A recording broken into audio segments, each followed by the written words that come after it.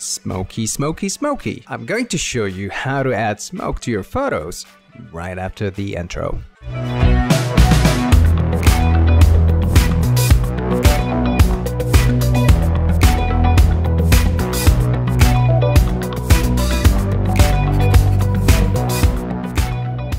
Hey, what's going on YouTube? My name is Mo and I'm a car photographer from Bahrain. If you'd like to learn all about car photography and Photoshop, then go ahead and subscribe now so you don't miss out on all the cool stuff that I create every week. Alright, before we start, you need to download a set of brushes for Photoshop.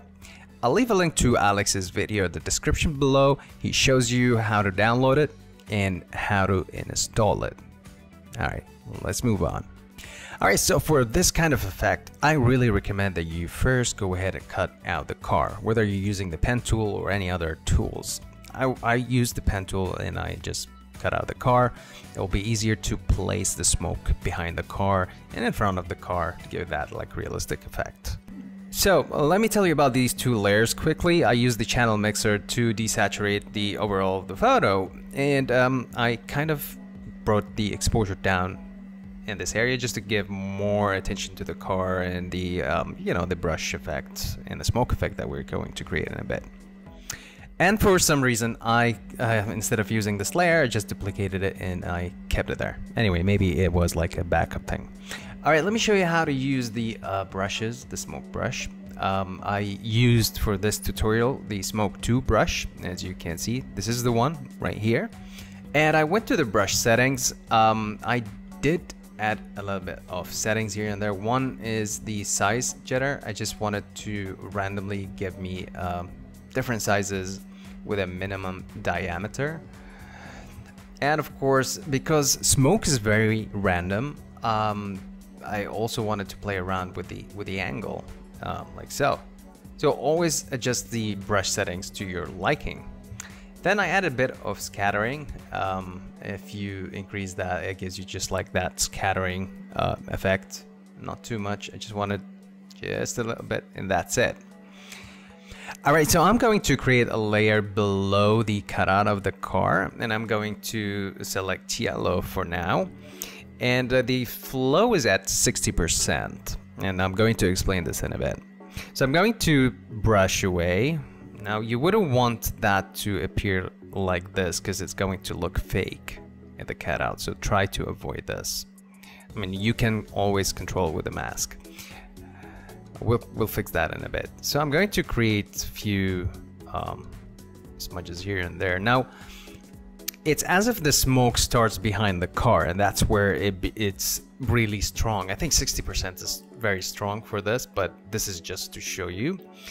But afterwards, I'm going to drop the flow down, maybe even further than 20. Let's say around 15–70%. And the further away you add a stroke, it's going to be not as strong, if that's the word. Like so. I need to create one down here, so let's pull that up around 50–60%, and I'm going to do that right away.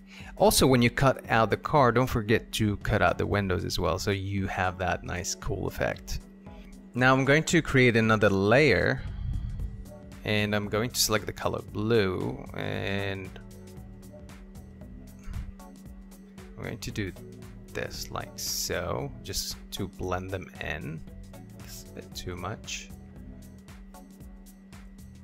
Let's drop the flow with the blue. Alright, that's good, that's good. Now I'm going to create another layer in front of the car, and I'm going to drop the flow really drastically down. And I'm just going to add a stroke of the brush, like so. Alright, let's do that again. Like so. And if you want to add a yellow one, just on the same layer, it's going to be like minimal, and we're going to drop the opacity. Let's go back to brushes. I'm going to select a soft brush, and let's drop down the opacity of the front layer first, like so, and I can add a mask and brush away these right here. And I'm going to do the same with the layer below it. So I'm going to add a mask. Well, it was more of the yellow, and we're going to control that in a bit. There you go. Just make sure it doesn't look fake. I kind of like this effect, so I'm gonna keep it. It's alright over here. I think the blue one is good. Let me just... I don't like the smoke right here, so I'm going just to remove it. Not too much, just from off the car. Alright, that looks kind of cool. Alright, I did this quickly. You might want to do it on your own pace. Let me show you what I've done before. So let me disable these two. And, this is the blue layer, and then I added the yellow one. And this was the one on the front. Very simple, straightforward, easy. And of course I added masks to control where the smoke appears or where I want to hide or add. And basically that's it for the smoke. Now let me show you how I added the tail light. I found this photo on the internet, thank you Google, and I just copied the tail light and I transformed it on the car, and then I just brushed over the lights with red. The blending mode is normal. I really just controlled it with opacity just to give it that realism effect, kind of realism. All right, let's add a camera raw filter. I'm going to create a new layer, and I'm going to filter and camera raw. All right, so now that we are in camera raw filter, I'm just going to add a bit of clarity just to give it that contrast. I'm just going to keep everything as it is. I might just add a graduated filter and just to darken the area towards, you know, leading to the car.